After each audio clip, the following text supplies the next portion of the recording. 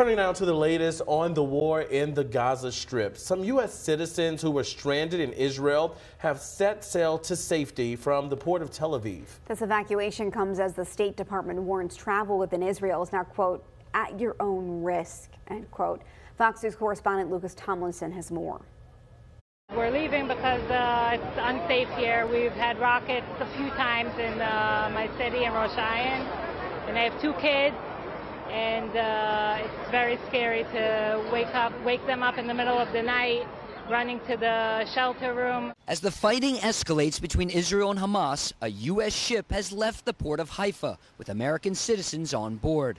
Commercial airlines have largely stopped flying into the airport in Tel Aviv. Our flights were all canceled. We found out within a day or two. We realized we didn't have a flight, so we were waiting to see what would happen. U.S. Embassy officials say Americans and their immediate relatives in Israel could have taken the ship to Cyprus. Well, the ship is taking us to Cyprus, and we have a flight booked from Cyprus to Dallas.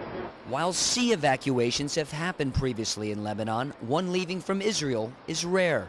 Officials were busy verifying passengers' documents before boarding. Among the passengers, some tourists whose time has been cut short by the war that broke out a little more than a week ago. I'd love to stay, but my family is all saying, please leave, please get out while you can. We would love to come back and finish what we didn't get to see. And I feel so much for the people. Excuse me, it makes me tear up so much they're going through. But we're with them. We pray for them every day.